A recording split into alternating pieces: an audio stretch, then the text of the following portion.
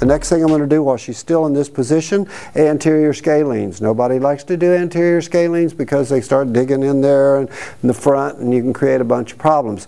We're not going to do that. This is a tricky little thing that I came up with in class one day. You can see this groove here possibly. I'm going to cup my soft webbed fingers in here and come up on the front of the anterior tubercles, which are the transverse processes in the neck. I'm not on the nerve roots, I'm not on the carotid artery, I'm on the anterior tubercles. I'm going to get my body positioned so that as I have this nice little grip here, I'm going to pull her head and neck into extension, and look at the drive of my fingers. It goes that direction, pushing the anterior scalenes down away from their firm attachments on the anterior tubercles, the transverse processes.